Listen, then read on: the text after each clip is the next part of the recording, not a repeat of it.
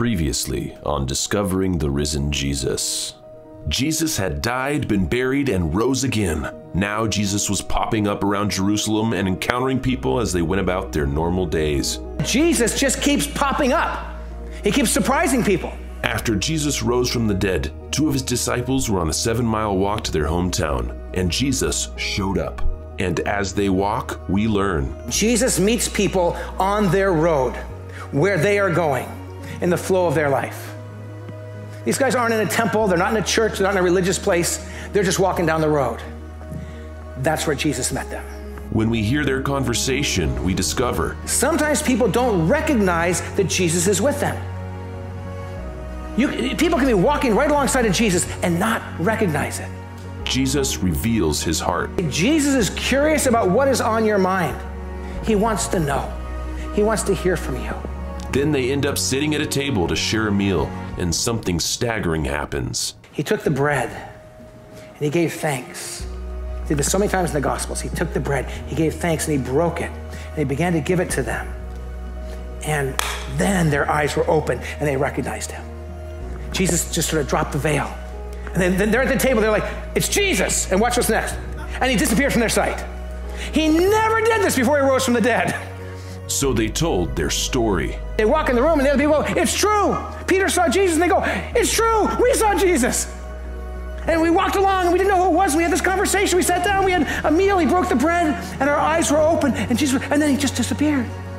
So, what happens next?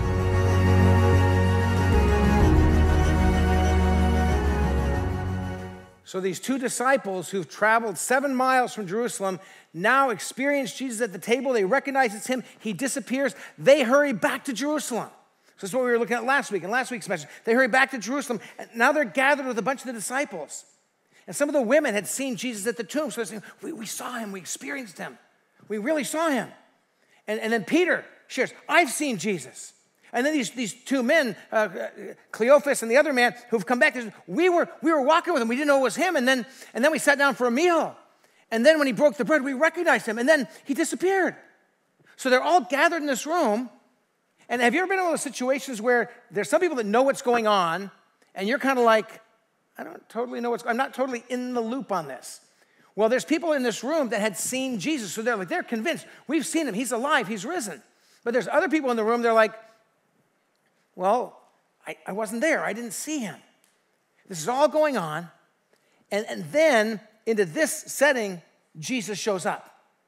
And that's what we're going to look at today. When he shows up again, and this group of people who hadn't yet seen him get to experience Jesus. But I want you to watch how they responded to him. And we're talking today about no fear, but an open mind, an open heart. Not being afraid, but being open to the presence and the power of Jesus. And I want you to notice also that Jesus was the same Jesus when he rose from the dead, but he was also different. Before he rose from the dead, if Jesus wanted to get from one place to another, he walked there. Or occasionally he rode on a donkey. In this case, he's in Emmaus, and they walk back, but Jesus just kind of like, boom, he's back in Jerusalem. The risen Jesus could make it so you couldn't recognize who he was. He was the same Jesus, but he was different. And we're going to pray that God would open your eyes today to see the risen Jesus. Like those people gathered in that room, say, Lord, open my eyes to see the risen Jesus and know that his presence is shocking and it's beyond comprehension. That when you actually see Jesus, it's going to be shocking to you. That you might struggle with what it is that you're seeing, who it is you're encountering, but it's Jesus there with us. So we're going to begin. If you have your Bibles, turn to Luke chapter 24. It's where we left off last week. We're going to pick up right where we stopped. In Luke 24, beginning in verse 36, and this is what I call the text we believe. We believe as Christians and followers of Jesus that this book is true. As Christians, we only have one book. It's the Bible. We only have one Savior. His name is Jesus. So we hold to the truth of this book, and we hold to the person of Jesus. So look with me at Luke chapter 24, beginning in verse 36. We'll have it on all the screens, but it's also in your Bibles or on your Bible app. So it begins in verse 36, while they were still talking about this. So where you pick up in the passage is where we left off last week. It's saying, okay, these two people, Cleophas, the other disciple, were walking. They walked with Jesus. They didn't know it was him. He was going to keep going. They asked him to stay. He stayed. They sat at the table. He broke the bread. They recognized him, and he disappeared. They've hurried back to Jerusalem. Now they're in this room. Some people have not seen Jesus yet, and they're kind of like, well, we don't know if he's really risen. We haven't experienced his resurrection presence. They're talking about it. Some people are telling their story. Well, I saw Jesus. I saw Jesus. I saw Jesus. While they're talking about this, okay, look at the passage. In the middle of the conversation, Jesus himself stood among them and said to them, peace be with you. Jesus is just there. The text is not saying he knocked on the door, can I come in, can I join you? They're talking about Jesus. And you ever been in a conversation where somebody's like telling their story and they're really animated, so everybody's looking at that person and paying attention, and all of a sudden, Jesus is there. Have you ever had anybody walk up like behind you and you didn't know they were there and they said, hi, and you went, wow! You're like, oh, I didn't know you were there. Well, all of them had that response because they didn't know, because Jesus just showed up. So at that moment, I would dare to say that they were startled and frightened. I mean, they were startled. Now, you say, well, how do you know they're startled and frightened? Well, let's look at verse 37. They were startled and frightened. There you go. Is pastor making things up? No, they're all, when Jesus says, peace be with you, they all go, whoa, because he's there. They're talking about how he had just showed up at the table and they'd seen him, and now he shows, so now all of them get to see Jesus. So now all of them, what do? They all go, oh, now we totally believe. We're in 100%, right? No. All of them struggled with doubts. If you're a Christian and you sometimes struggle with things, you're in good company. If you're not yet a Christian and you're trying to figure out the Christian faith and you're like, I just struggle with some of those things, that's okay. Jesus understands. And I love how Jesus responds. They were startled and frightened, thinking they saw a ghost. I mean, they had seen him nailed to a cross. They had seen him die. They had seen the soldier thrust a sword in his side and water and blood came out. He was dead. They'd seen him put in the tomb. And now here he is. He's right there. So they're frightened. They're startled. They think they're seeing a ghost. He says to them, why are you troubled? Why do doubts rise in your minds? And I love this. Jesus says, look at my hands and look at my feet. He shows them the nail hole that went through his hand. He shows them his feet. He's saying, it's me, it's Jesus. He's the same, but he's different. He's alive again. He's bodily risen. So he shows him his hand. He says, look at my hands, look at my feet. It is I myself. He says, touch me. Touch me and see. He's saying, now, they're all doubting some. So he says, look at my hands, look at my feet. Touch me and see. A ghost does not have flesh and bones as you see I have. Jesus is clear. It's him, the one who was on the cross, the one who died, the one who was buried, the one who had risen again. He wants them to understand because his resurrection is central to our faith. Now, years ago, the first church I served in, I was still in high school, and I was volunteering at this church, and it was kind of a bigger church down there. It was called Garden Grove Community Church down in Southern California, and the preacher there, the pastor there, had a very interesting Easter experience one Easter. He was in the middle of preaching, and as he's preaching, Easter Sunday, a guy comes walking in the back door of the worship center and starts walking down the center aisle while he's preaching. Long flowing hair, a white robe, looking a lot like Bible storybooks pictures of Jesus, kind of a picture. And he's walking down the center aisle. And he says, I am Jesus. And at this moment, you're wondering, okay, has the pastor planned some kind of an interesting, dramatic thing? But no, the pastor had not planned this. It was a guy who, and I'll be sensitive in our word, I'll say a guy who had some probably personal life issues and challenges. He was confused. So this guy's walking in the church while the preacher stops preaching. He's walking down the aisle and he says, I am Jesus. Now put yourself in that, even if you're not a preacher, what do you do at that moment on Easter Sunday when a guy who's dressed like and looking like Jesus is walking down the aisle saying, I am Jesus? What do you say? What do you do? Well, this pastor, I think kind of inspired by God a little bit, this pastor says, show me the nail prints in your hands and your feet. Pretty good, huh? You know what the guy said? I had them removed. That's what he said.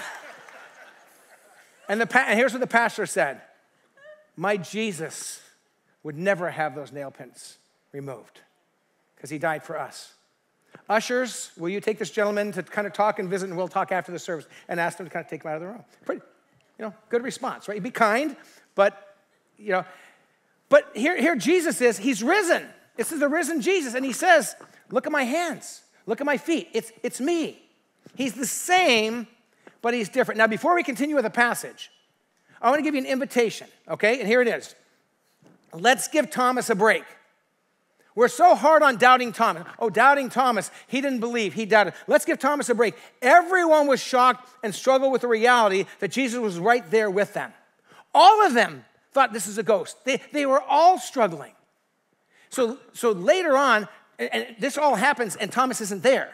It's not till the next week when they're gathered that Thomas is there. So for a whole week, Thomas is struggling because he doesn't get to see Jesus' hands and his feet. He doesn't get to experience this. And we're always so hard on Thomas doubted. How could he doubt? Well, here's the reality. All of us struggle with some doubts. Whether you're a Christian who still doubts about, struggles with things, or whether you're not a Christian trying to figure out the Christian faith, there's times where we ask questions and we struggle. And Jesus didn't get mad at them for asking questions. What did he say to them when they were doubting, when they were thinking he was a ghost? What did he say? What's wrong with you people? You know what he said? Look at my hands. Look at my feet. Touch me. I'm not a phantom. It's really me. I've really risen. But he did that for all of them, and he was standing right there with them. And so let's not pick on Thomas like there was something wrong with him about doubting. This was pretty much how all the disciples responded in this moment at this time. So let's continue on in verse 40 of Luke 24. When he had said this, Jesus showed them his hands and his feet. And while they still did not believe it because of joy and amazement, have you ever said, that's just too good to be true? They're so overjoyed, they're so amazed, but like, we're amazed, but could it be that Christ is back, that he's really, and so they're grappling with this. When they still did not believe it because of joy and amazement, he asked them, I love this, watch this now. Do you have anything here to eat? They gave him a piece of broiled fish, and he took it and ate it in their presence. What's going on here? Why is Jesus asking for, he's like, oh man, I've been disappearing here and popping up there and I'm exhausted. I mean, this popping all around. Is he exhausted and needs a little fish to eat? Is that what it is? No, why is he asking them for fish? Somebody, because he's gonna eat it in front of them. And they can watch him go like this. He's saying, I'm risen. I'm the bodily resurrection. Nail prints in the hand, nail prints in the feet. But he's not a phantom, he's not a ghost. He's truly risen. It matters that Jesus died on the cross bodily because he died in our place. It matters that he rose bodily because the resurrection is real.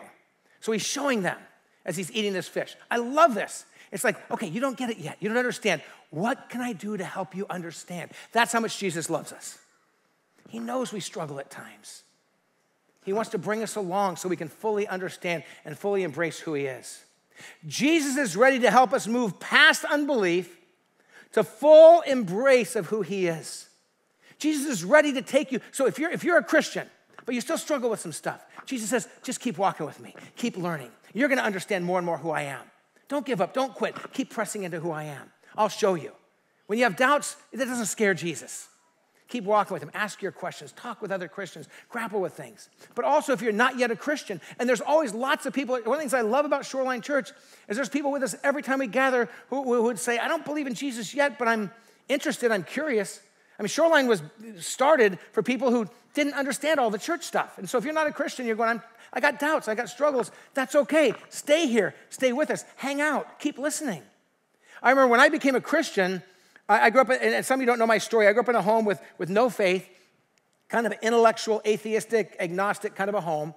And I remember when I became a Christian and told my dad I was a Christian, it was kind of confusing for him because they didn't raise us kids to believe in Jesus and to go to church and that kind of thing. But I remember my dad at different times, I remember at one time sharing with my dad the simple story of Jesus, that he died on the cross, he rose again, and he offers forgiveness. And all we have to do is receive his forgiveness and turn from our sins and turn to follow him, receive his gift of grace, and begin walking with Jesus. And my dad said, that just seems too easy. I mean, that's fair. I mean, just, okay, all my sins, all my wrong, I just give them to Jesus and boom, that just seems too easy. I remember saying to him, Dad, it's easy for us to receive it, but I said it wasn't easy for Jesus. He took all my sins and all my shame and all my pain. And I remember my dad saying, I just don't believe it. I remember later on in another conversation, and my wife Sherry had so many conversations with my dad before he became a Christian near the end of his life. I had many conversations with my other siblings who, one by one, all 5 kids in my family became Christians, and all of us prayed for my dad, and different ones were sharing with him at different times. And he'd said to me one time, oh, I believe that Jesus really lived, and I believed he was a good moral teacher and a good person. And he said, oh, yeah, I believe these things. He said, but the idea that he was God who came among us and died for our sins, I don't believe, I doubt that. And it took 43 years of people praying for my dad and sharing with him to finally say, I get it. I see it for me. And I received Jesus. So if you're still asking questions, you know what? That's a good thing. Asking questions is, if you're not yet a believer and you're grappling with those things, and this is a church where you can ask questions and talk to us, and if you're really asking a lot of questions and you want to talk to us, come and let me know, and there's actually some groups that meet together and ask those questions with you and talk about them. We'll build a bridge and connect you there. But then the passage continues on in verse 44. So Jesus said to them, this is what I told you while I was still with you. Everything must be fulfilled that is written about me in the law of Moses, the prophets, and the Psalms. Jesus says, I had to die, I had to rise again bodily. These things had to happen because it's written in the law of Moses and the Psalms and the prophets. Here's what Jesus is saying. The first 2/3 of our Bible is called the Old Testament. Okay, so the whole first 2/3 is all what happened before Jesus came. And it's all pointing to Jesus. It's all saying the Savior's going to come, the Messiah is going to come, and then Jesus comes. And that's where the New Testament begins. The last third of our Bible, from Matthew, Mark, Luke, John, all the way through Revelation, is when Jesus came, when he walked on this earth, when he started his church, until he ascended to heaven, and then built his church, and then one day he'll come again. So all of human history is right here in this book. And so Jesus says to them, listen, all this had to happen to fulfill what was written about me, about Jesus, in the law of Moses, the prophets, and the Psalms. And so we have to ask ourselves a question as a Christian church. Do we believe this book? Because let me tell you something about the Christian church. Everybody, all eyes on me for a second. You got to get this one. This is the big deal. We have just one book. All right, we have just one book. I'm going to ask you to say that back to me. We have just one book. Okay, that's what we have. And I'm going to say something, I want you to repeat this. We have just one Savior. What's his name? Jesus. All right, we have one book, we have one Savior. And if we're not focusing on this book, if we don't stay locked on the truth of this book, and if we don't keep our eyes fixed on Jesus, we're going to be in trouble. We're going to wander. And that's happening in lots of places. And can I tell you something? Over the last 2 years have been a very unique time for the church, for Shoreline Church, but for every church. And I have friends who are pastors all around the world. I've had lots of conversations with lots of pastors over the last 2 years. And over the last 2 years, there's been a lot of pressure from a lot of people, even inside the church, saying, let's focus on this, all whatever is the hot cultural topic that's going on. In the last 2 years, there's been probably about a dozen different really big issues that have hit our culture, that have hit the church. And I have people in the church saying, well, we should be focusing on this. And I say, actually, we're going to focus on this and Jesus. We're going to focus on the Bible and Jesus. And for Shoreline, we have been relentless about keeping our attention on God's word and on Jesus. And I think that's what's kept us healthy and strong through all the storms we've been walking through. Now, to be very clear, all the topics, all the things that have hit the news that have been in people's minds over the last 2 years, they're all important topics, and they're all worth talking about. But are we going to stop what we're focused on and what we're doing as a church to turn our attention? It's almost kind of like we're focused on Jesus, focused on his word, and then you got squirrel. You know, and everybody's going, focus on this. And we've just kept saying, no, we're focusing on the word of God and on Jesus. And when the word of God leads us to pay attention to all those topics, which, by the way, the word of God speaks to every topic of life.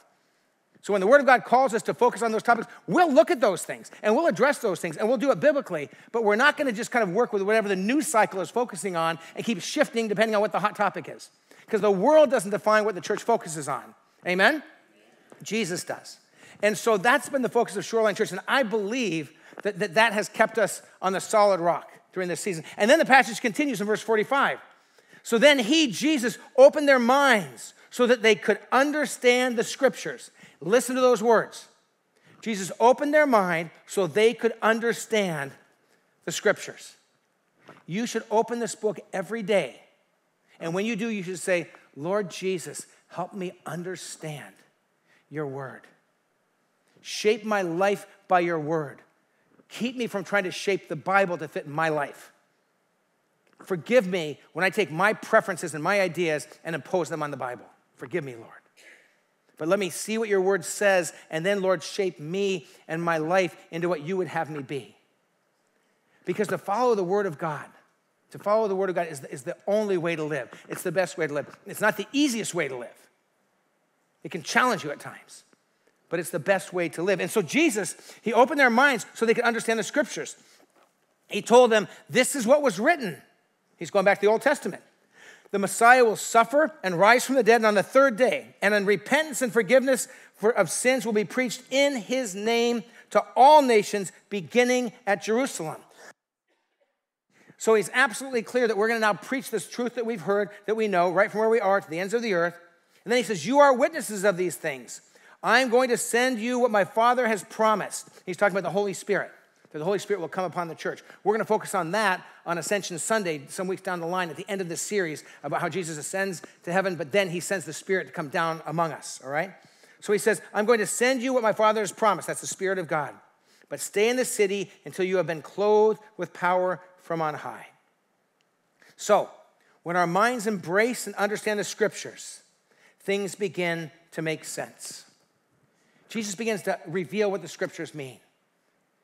And so I will tell you, as a Christian in our world today, when we know what this book says, and we believe what it says, and we let the truth of God's word shape our lives and our hearts, that's when we begin to walk the kind of lives that he wants for us.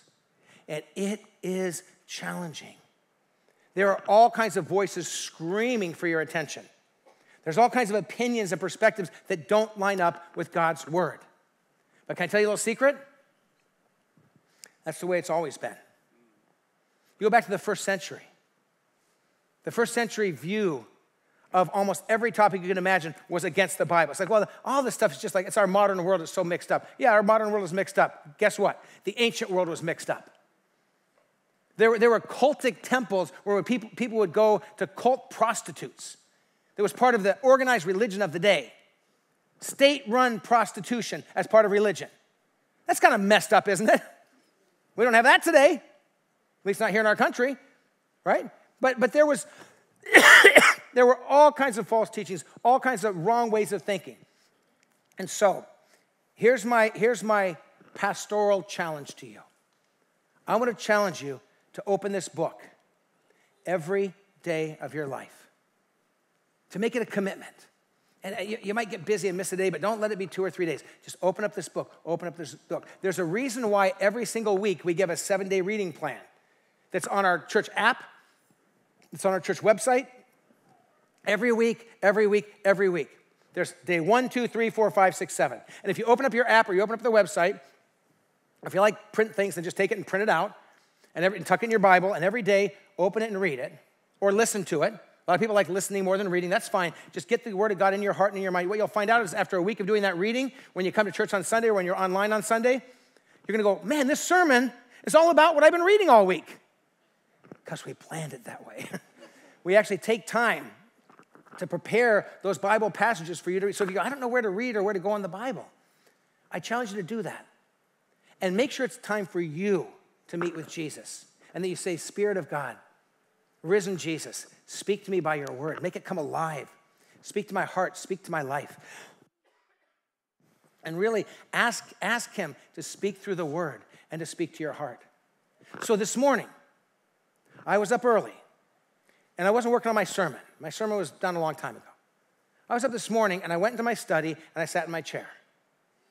And I thought about yesterday, and I thanked God for some good things. I got to be with 5 pastors from our community yesterday. Spent about 4 hours with these pastors and their wives just having lunch together and talking about Monterey area and how we love this community and how we're trying to serve Jesus here. I got to go to a concert last night with worship leaders from those 5 different churches together leading worship over at the fairgrounds. So I just wrote down a few things I was thankful for. Then I opened my Bible. I've been reading through the book of Leviticus in the Old Testament and 1 John in the New Testament. So this morning I was in 1 John chapter 4. And I just read chapter 4, and I prayed about it, and I said, God, what do you want to say to me? And how do you want to grow me and make me more who you want me to be? Can I tell you something, Shoreline Church? I wasn't reading my Bible this morning for you. I wasn't reading it for a sermon. I wasn't reading it for a class I'm going to teach. I need to sit at the feet of Jesus and let him speak to me. I need that every day, and so do you. So I'm not a pastor. It doesn't matter. If you're a Christian, you need the Word of God every day. And let me say, if you're not a Christian yet, and you want to start to understand the Christian faith, start reading this book. Use the Shoreline weekly reading guide. Just use that and see if God doesn't begin. And even if you're not a Christian, say, Jesus, I don't even know if you're real, but if you're real and if you rose from the dead, will you speak to my heart? You'll be amazed at what God teaches you through his Word. So as you open this book every day, as you read God's Word, and as you ask God to speak to you, here's my other word of encouragement. Come to the Bible with this attitude. God, I am not coming to make the Bible fit my ideas, my thinking, and my lifestyle. I'm not, God. I'm coming for your Word to shape my thinking and my ideas and my lifestyle. Those are two radically different things. We don't come to the Word of God, to the Bible, and say, let me find the things that agree with me and ignore the things that don't. We come and let it speak to our hearts and our lives. And then we shape our lives to God's leading. That's a lifelong journey. And as you do that, what you find out is the world is throwing all kinds of things at you and saying all kinds of things to you that have nothing to do with what this book says. And then you got to say, am I going to follow culture, the world, my family, my thinking, or God's Word? And it's always, you will have a much, much, much better life if you'll follow the Word of God and not your own thinking and the world's thinking. You may not have an easier life, but you'll have a better life because you're aligning your life with the Word of God. And so Jesus is so clear, he wants them to understand the Scriptures, to follow the Scriptures. So when our minds embrace and understand Scripture, things begin to make sense, things begin to come together, and we've got to hold to that and follow that. So here's a question for you. Can you see Jesus then, speaking to his followers, the risen Jesus, uncovering the Scriptures, showing them what they mean, talking about how the Scriptures point to him? Can you see Jesus then? And can you see Jesus now saying to you, know my word, follow my truth? In this world where it seems like there's no anchor to kind of keep your life stable, that God's word and God's truth and Jesus, that's our anchor. And then open your ears and hear the risen Jesus. His message is unchanging. If you read the word, God will speak to you. The risen Jesus will teach you how to live your life. So just in this passage, there's what I call the truth we embrace. Just in the passage we looked at today, if you study this passage closely from Luke chapter 24, and you look at this passage, well, what do I learn from Jesus, from my life? There's a ton here. Here's some of the things you learn in this passage.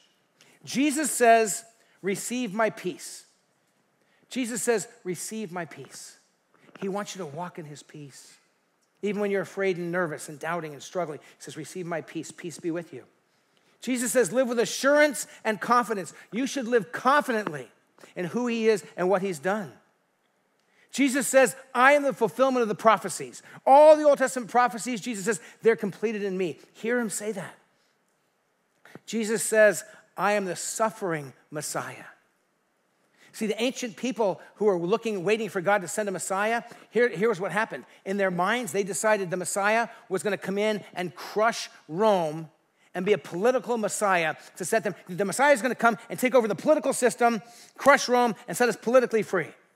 And Jesus didn't come the way they expected, the way they wanted him to. He came as the humble, suffering servant. So Jesus points out that, that in the prophets, it said he would come as a humble, suffering servant. They decided what they wanted Jesus to be, and when he wasn't what they decided he should be, they didn't want him. Don't do that.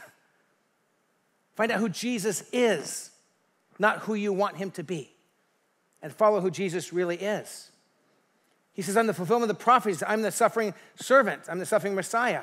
Jesus says, I'm the risen Lord. I've risen. He says, look, you can touch me. You can feel me. I've risen from the dead. Jesus says, I'm the source of forgiveness. The grace and forgiveness come through Jesus. Jesus says, I'm sending my Spirit to you. My Spirit's going to come upon you and be with you and be among you as my people. So here's the question. Can you hear and accept the words of Jesus? Can you open this book and say, God, what do you have to say to me? And while the world's screaming, and while your own mind is saying, but I like this, I like this, I like this. And when friends are saying, what about this, what about this? And you say, I'm listening to the word of Jesus. I'm going to follow and live in the word of Jesus. You say, well, that's so hard in our world today. Yeah, it is, but it's been hard in every generation. Because every generation has voices speaking and political input and social input and input from the arts and all these different places. And some of it's good, some of it's neutral, some of it's bad, but this is true. And we hold to the teaching of Jesus. And then finally, will you open your life to follow the risen Jesus? Will you say, I want to look at these things that Jesus has taught and what he said, and I want to walk in the ways of Jesus. I want to follow the path of Jesus. I want to live like he wants me to live. And I call this the trail we walk. What does it look like just to walk with Jesus? The risen Jesus. If we discover the living risen Jesus, how do we follow him and walk with him? What's this trail we walk? And I want to ask you to do something as we close. Just quiet your heart. If it helps you, you can close your eyes and kind of put yourself in a place of kind of prayerfulness. You don't have to, but just listen. And I want to just share some things that Jesus teaches us in this passage. And ask yourself, is this the trail you need to walk? Maybe God will just quietly say in your heart, this is for you. This one's for you. So here's one thing that Jesus shows us when we walk with him. Will you become a peace-filled bearer of peace? Jesus comes to you and he says, peace be with you. Peace, my peace I give to you, not as the world gives. Would you walk through life carrying the peace of Jesus in your heart? And because you carry that peace in your heart, when you walk into a room, that room become more peaceful. When you walk in the room, do people say, oh, yeah, she's here. And they feel the peace of Jesus. They don't even know what it is, but boy, there's peace. They say, oh man, he's here. He brings peace. Or when you walk into a room, do people go, oh, she's here. Oh, he's here. Oh boy. Things are gonna get pretty, what happens when you walk in a room? Do you need to say today, do you need to say, Jesus, if I'm going to follow the risen Jesus and walk in your presence, and you've said, peace be with you, and you've given me a peace that passes all understanding, Jesus. Maybe you need to say, Jesus, let me walk in your peace and carry your peace with me. Let me be filled with peace and overflowing with peace. Maybe that's God's word for you today as you walk with Jesus in this world. In this trail that we walk as Christians, if you're a Christian, how about this? Do you walk through life walking with Jesus confident, boldly confident in who he is, yet deeply humble about who you are? Do you have a bold confidence that he is risen, he's alive, he's Savior, but you have a humility and a gentle spirit because you don't have all the answers? And when you walk in the room, do people say, there's somebody who knows what they believe. They don't compromise. But they're also not a jerk. They also aren't coming always acting arrogant like they have all the answers. Bold confidence with a humble heart. Maybe that's God speaking to you today. You need to walk and live that way. How about this? As you follow the risen Jesus and walk with him in this coming week, will you walk as a person who is forgiven and forgiving? Forgiven and forgiving. Do you walk through life side by side with Jesus, knowing that because he died on the cross and rose again, all your sins are washed away? As far as the east is from the west, he's removed your transgressions, all your sins from you. Do you walk through this life so deeply forgiven by Jesus that you can't help but forgive others? Or do you have a list of people that you've said to yourself, I will never forgive her, I will never forgive him? And if you're walking with the risen Jesus who washed all your sins away, is it time to say, Jesus, help me forgive like you forgave me? Maybe that's God's word for you today. And one last thought. As you walk with the risen Jesus, are you receiving the power and the presence of the Holy Spirit and overflowing with the Spirit wherever you go, filled with his power, filled with his truth, filled with his grace, with the gifts of the Spirit overflowing, ministering to others? Does the Spirit of God fill you and overflow through you? Because when you walk with the risen Jesus, the Spirit of God is present in you and working through you. And maybe today you need to say, Spirit of God, remind me every moment that I'm walking in the presence of the risen Jesus. Lord Jesus, this is our prayer today as we close this time together. Jesus, we've sung songs of praise. We've given gifts to you. We've given back. We've prayed together. We've studied your word. And Jesus, we have a vision, a picture of you, Jesus, showing up and meeting people right where they were. Jesus, you were so patient with your people. You're so patient with us. But Jesus, this is our prayer. As we walk into this new week, may we walk in the presence of you, Jesus, the risen Lord, overflowing with forgiveness, confident in our faith, yet humble in how we interact with others, knowing that we are washed clean and extending grace to others, walking in the power, O Lord, of your Holy Spirit. Lord, let us walk in your peace and share that peace with others. May we be different this week in how we live and relate to other people because we walk in the presence of you, Lord Jesus, our risen Savior. Shine your light in us and through us, we pray for Jesus' name. Amen. In just a moment, I'm going to have you stand wherever you are to give a word of blessing, but I want to give an invitation before I do that, and that is that we do a new members class about every 2 months. We're not a church that really pushes membership, but we also want to know if you want to serve and get engaged at a deeper level, you can become a member of Shoreline Church. If you're in the military or only here for a short time, most of those folks decide not to become a member, but they become, we call it a ministry partner. It's the same commitment, but it's only for like 8 months or 12 months as long as you're in the area. But if you want to know about becoming a member of Shoreline or a ministry partner with Shoreline for this next season, I do a class today at 12:30, so the class is going to be in about 25 minutes, and the details up there in the Pacific Room, which is just right across the lobby here, and 12 to 2 o'clock. That class is live here on campus and online, so if you're online and you're like, well, I'd like to jump into that, and again, half our congregation is online still, so if you go on the website right now and you register, what will happen is I'll have a big monitor in front of me with all your faces that are online, and then everyone in the class like this, and so I get to actually have people online right here and the class right here, and we're all together as a church family. So if you're online or on campus, you say, I want to know more about what Shoreline believes and what membership means and how to be engaged more in the church, join me for that class. It's about an hour or 15 minutes or so, and we'll talk about what we believe, our mission, our values, what it means to be a member of Shoreline Church. If you want prayer, if you're online and you want prayer, just call the number you see or send us an email with your prayer needs, and we'll get that to our prayer team. If you're on campus here, we're going to have folks up front here. We got folks over here. We got 3 teams ready to go. And if you're outdoors in the courtyard, family worship venue, worship center, and you want prayer on campus, come on inside of here and join our prayer teams. They would love to pray with you.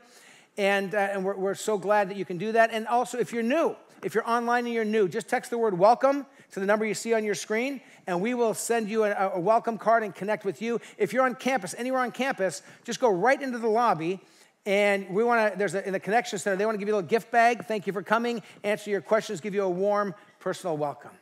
If you're able to stand wherever you are, outdoors, at home, indoors, would you stand with me so I can send you off with a word of blessing? This Wednesday, night of worship, 6:15, online, courtyard, and here in the worship center, so I invite you to be a part of that. And as we close this time together, may you walk every moment in the presence of the risen Jesus Christ. May his peace fill you and overflow. May his forgiveness astound you and overflow. May the presence of the Holy Spirit be so upon you that you sense the presence of Jesus in all you do. God bless you. Have a good next couple of days, and we'll see you back here Wednesday night, 6:15, night of worship. Have a great week.